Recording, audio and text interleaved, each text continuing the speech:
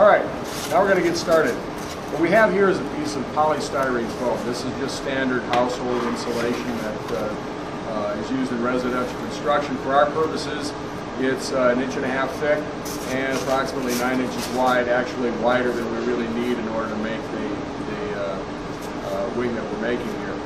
You'll notice that we've got a couple of templates. I believe that you can see that it's numbered on the top and on the bottom. It's made out of formica, plastic laminate that you would use on countertops.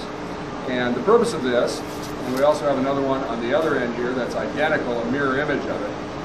The purpose of this is so that we can take a hot wire, which we'll show here in a little bit, and we can actually follow the top and the bottom of this template, and one person on one side can be calling out the numbers as we progress along here so that we can keep pace. It's very important that we keep pace, otherwise if one person leads or lags, the core will curve from one template to the other. We need it to be perfectly straight.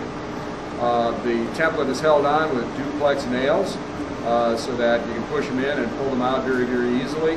And that's basically the setup, with one exception here. You need to make sure that it's lined up perfectly from one side to the other in terms of the cord line. It has to be parallel to the bottom.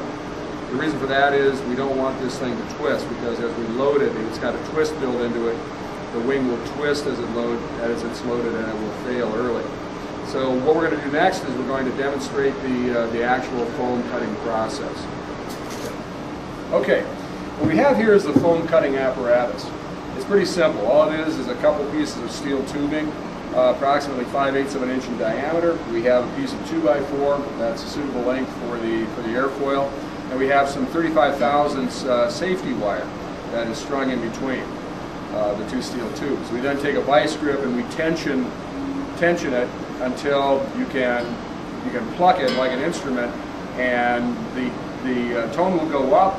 Eventually, though, it'll, regardless of whether you tighten it more or not, it will hold the same tone. So you keep tightening it until that tone stays the same. Then what we do is we hook up our power supply. A power supply is pretty straightforward. It's a 12-volt, 6-amp battery charger. And what we've done is we've installed a dining room dimmer switch between the transformer and the 120 outlet. What this enables us to do is turn it on, turn it off, and we can vary the, as you can see on the dial there, we can vary the amount of power that's going to the foam cutter. And what you want to do initially is you want to take a piece of foam and you want to see how fast it cuts. And essentially, the amount of time that it should take to cut about an inch is about 4 seconds. And my able assistant has since got a piece of foam, and we'll just give it a try here. Okay, that's pretty slow. What we're going to do is we're going to turn it up. And it's going to take a few seconds for the temperature to stabilize, but as you can see right about there, we've got 1001, 1002, 1003, 1004. That is about right there. Okay, we're ready to cut foam. Okay, as you can see on the end here, we've got a nail that is stuck in the leading edge here. What we're going to do is we're going to take the wire, feed it down from the top, and rest it on that nail. Then we're going to come in to the leading edge and then immediately start going over the top like this. Okay. What I will do as we start cutting into, or as we come down to the nail, I'll go nail and then in, leading edge, and then we need to keep moving in concert here, very coordinated manner. I'll be calling quarter, half, 3/4, 1, quarter, half, 3/4, 2, and so forth out the back. In the end here, what we got is a little bit of a kicker down here that we're going to use the actual trailing edge. The bottom curvature of the airfoil comes up through here, and that's the actual trailing edge right there. This space right here gets filled with a mixture of cotton fiber and epoxy to form the trailing edge. Okay, so what we're going to do now is we're going to take the foam cutter, And maybe we want to get around this side right here. We're going to start right at the top, about 3/8 of an inch in, good. And ready, and go. Down. And I'm on the nail now. Stop. Okay, ready? You're on the nail? Okay. And then in, and I'm on the leading edge now, and up. Quarter. Half. 3/4. 1. You only want to go as fast as the wire wants to go. Half now. 3/4. 2. Quarter. Half. 3/4. 3. Quarter. Half. And in the slot. Okay. Now, this slot is where we're going to build up the spar. So this also gives us a spot to sort of just take a little break here and get ourselves together for the next part of the operation. So I'm going to start at 4, and let's hold it up just a little bit more, so that we can use the weight of the bow to hold it down against the template, which is really critical.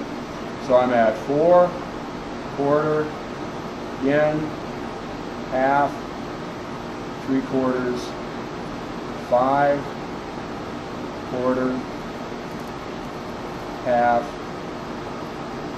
3/4, and 6, quarter, half, 3/4, and 7. I'm going to slow down a little bit.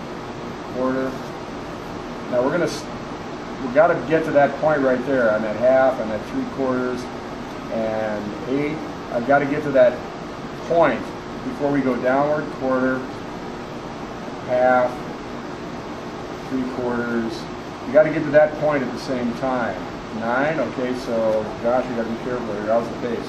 Then a quarter. I'm at half, 3/4, and I'm at 10 now and down. Quarter, half, 3/4, 11. I'm down, and quarter, half. Now we're going to stop at that corner of the template.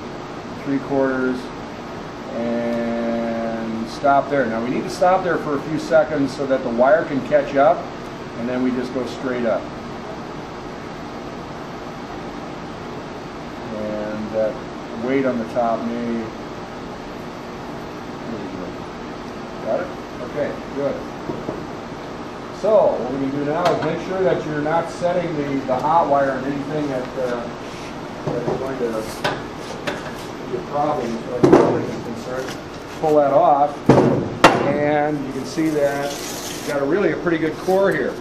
Got a little bit of a place right here where I came up again, or away from the template a little bit, and as we slowed down you can see the left little grooves here, but really that's a very, very good core.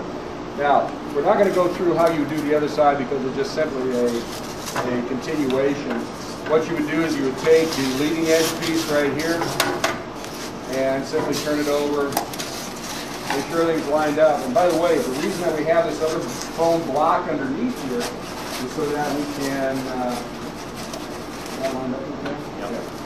is so that we don't have a problem with the wire cutter of the pipe coming into conflict with the bench. So we would just simply do the same thing. Come underneath here and repeat the process that we did on the top. Okay.